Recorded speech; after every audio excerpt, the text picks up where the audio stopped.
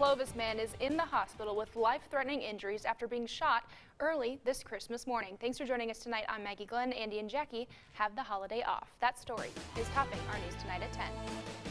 According to the Clovis Police Department, officers responded to a call around 5 a.m. in the 100 block of Lydia Street in Clovis, where they found the victim. A 46-year-old man had been shot in the head. He was transported to a Lubbock area hospital due to the severity of his injuries. During an investigation, police learned the home of this man was shot multiple times, according to witnesses. A short time after the initial shooting, a vehicle was seen passing the residence again, and a single gunshot was heard by witnesses, and the victim collapsed in his doorway.